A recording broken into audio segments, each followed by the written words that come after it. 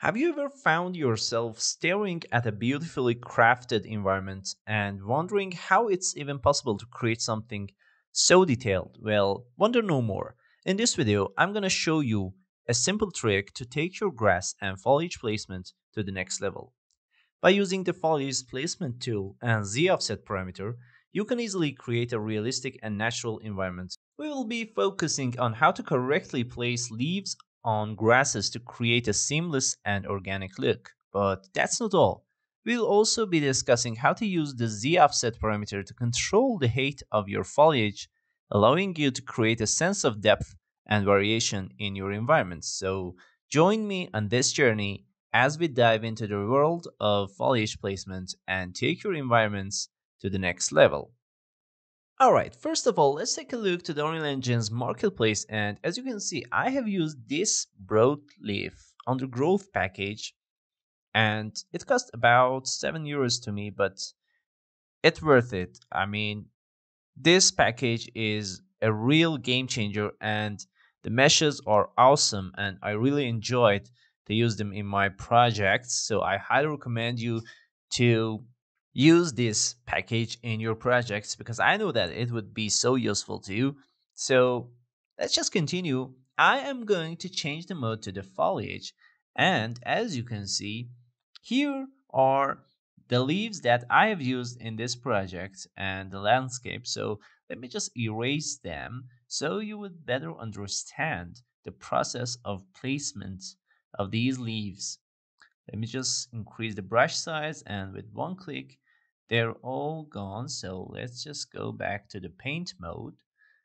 Yes. And it is time to add these leaves to the landscape without touching any parameters. Let me just reset them and set them on the default. And right now I am adding the leaves to the landscape, but you cannot see anything. And the reason is the grass that we used in this project has placed by foliage. Okay, so when we are going to add leaves to our project, also with foliage technique, it's going to place beneath the grass. So in the blank space like this one, we can see the leaves, but on the other sides that we have grass, we cannot, and we're not able to see the leaves that we have placed. So I'm going to erase them even though we cannot see them, but we have leaves in our project. We place them, just we're not able to see them. So in this regard, I'm going to, let me just add a bit variation in terms of size using the scale. And here we have the placement section.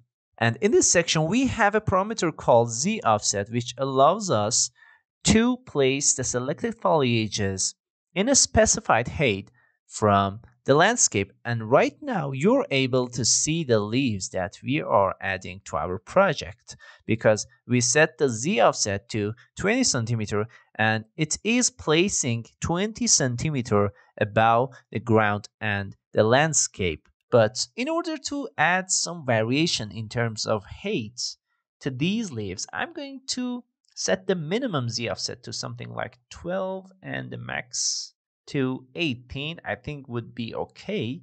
And right now we're acting like pros because we are simulating the details of real world. And I mean, in the real world, the leaves are not accurately 20 centimeter above the grasses or landscape or whatever we have.